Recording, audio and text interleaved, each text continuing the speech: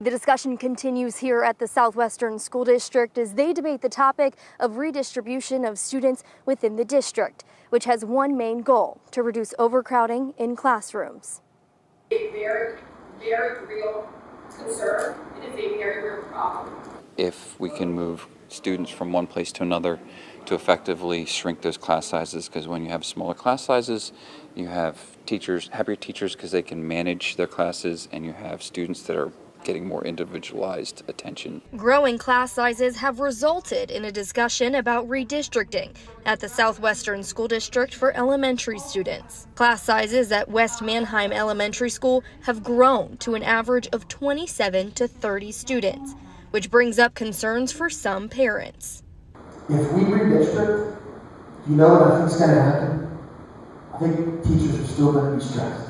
I'm concerned about what the redistribution will have on the other schools. Our teachers at West Mannheim are stressed, but I also know that the teachers at Park Hills are stressed, and I want to make sure that all of our kids are okay and that all of our teachers and staff are okay. For the president of the school board, Matthew Gelazella, he said he would like to see one overall outcome. Happy teachers and students, right? I mean, that are learning in the best environment possible.